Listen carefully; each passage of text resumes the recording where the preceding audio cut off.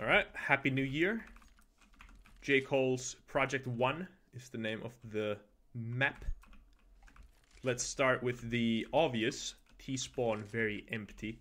I can't speculate on much. This is re-recording.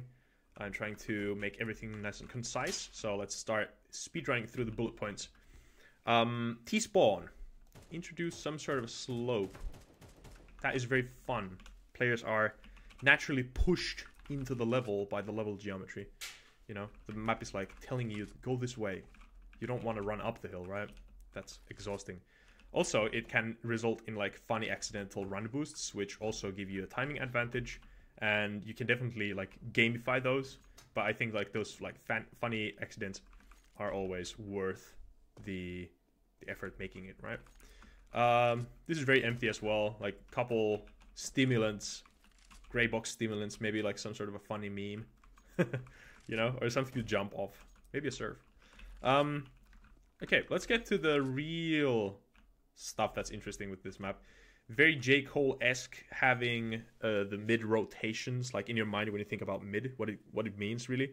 It's a path of rotation, or like an area that you can rotate, area that you can control to control the rotations over.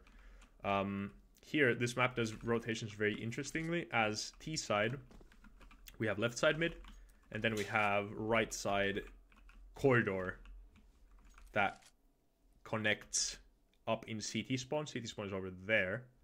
This is CT spawn extended. CT spawn can split into two, and then you have very interesting fights. In order for terrorists to be able to rotate at all, they have to get this area under control and actually get to the both sides of the vent. This is like very harsh speculation. I would already say that like not being able to rotate on your own from this side to the vent, I think that's going to be kind of an oversight when it comes to players' like ability to do anything in the map. You're not always going to have your buddy here, even if you have 5 players alive.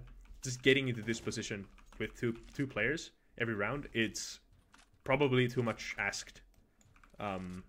Here, I'd say that this is like way more plausible.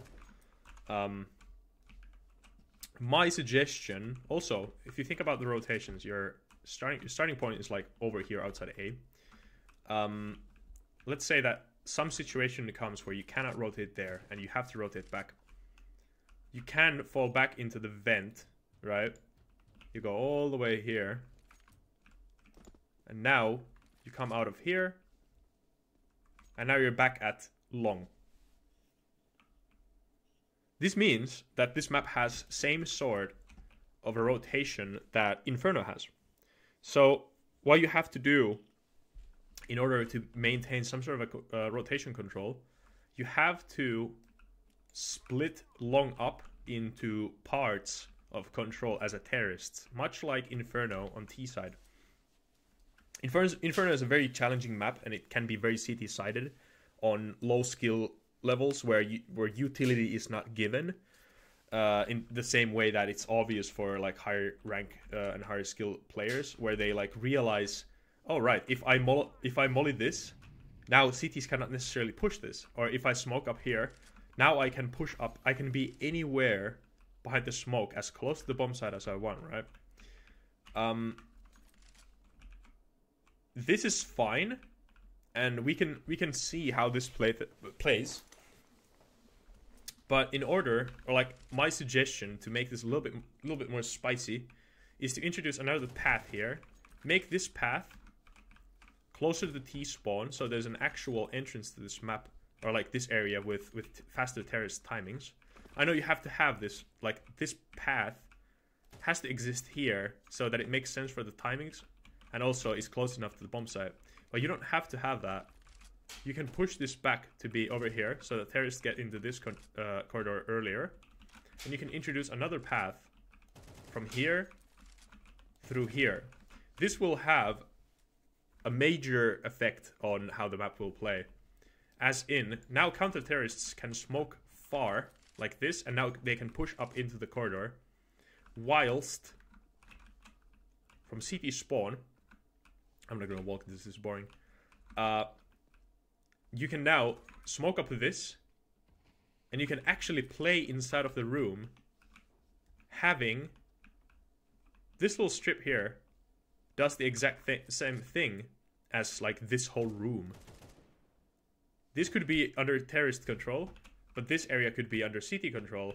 And now there's still a way to go back to T-spawn and take the long route, completely bypass this and get to the bomb site. And this player will always have something to do. He always has the risk of getting flanked if one of these rooms are not under control. And I think that's just so much more interesting. This long gets already 3 ways that you can play. 2 ways you can play on both sides when it comes to the map control side of things. And it's a no man's land more than it would be right now. Right now it's just you smoke up here and you play up close like this, and that's it. T side, you smoke up here and now you can get a little bit closer like this, and you can maintain some sort of control if you have like 3 smokes per round by your teammates. And I think like this is fine as a concept, but we already have Inferno that does that dynamic like so well. So without adding anything to like playing off of the Inferno structure, doesn't necessarily make sense to me to reinvent the wheel.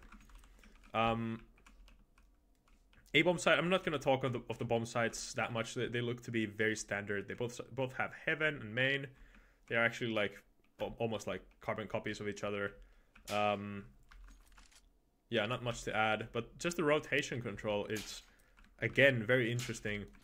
And I'm going to link all the JayCoal map playtests into the description of this map, so you can for yourself you can see the kind of feedback that people give to his creations, which is like very interesting. And my feedback definitely has stayed quite the same throughout the versions. I'm not sure if I've already went through this. This is my second take. CT spawn. This angle is very long. Could you do something about it? Adding a box in the way. And also, if you think that the cities like spawn too close to the box and it's like clutter, spawn them further away. I think that's a good fix. Here there was a little gap that should be fixed. There are also tons of little micro gaps between these boxes. You cannot shoot through that either, so that's a huge issue. Here as well. All these like dust to stacked boxes have that same error. Also here, you can probably get some information about that or through that unintentionally. And lastly, the nuke truck, you can see through the under the truck, but you cannot shoot through it, which is weird. But yeah, I like how the map is laid out already. I would probably deem it a little bit more interesting if there was like a little bit more chaos happening around here and more CT and T control switching hands.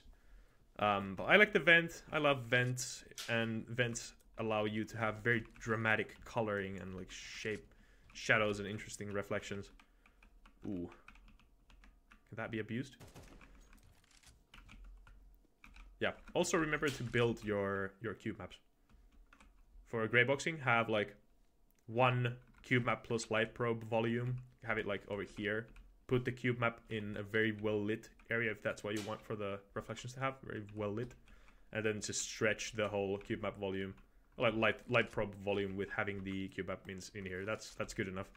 Remember to build them, and also when you're compiling, put the tab on auto generate cube maps on map load or whatever. Put that to on so that you will get fixed cube maps. That's about it. Yeah, this looks interesting. The map could be also like a little bit squished in like this way, you know, like look at my cursor, like here and here. This mid is like kind of wide. You have some quite a lot of dead space here, and see this one is a bit too long. I think like you can cut off some space from here, here, here, here. Yeah, that's about it. Thanks for watching. Take care and have a good rest of your year. Right? Don't blow your fingers off. Okay? Stay safe.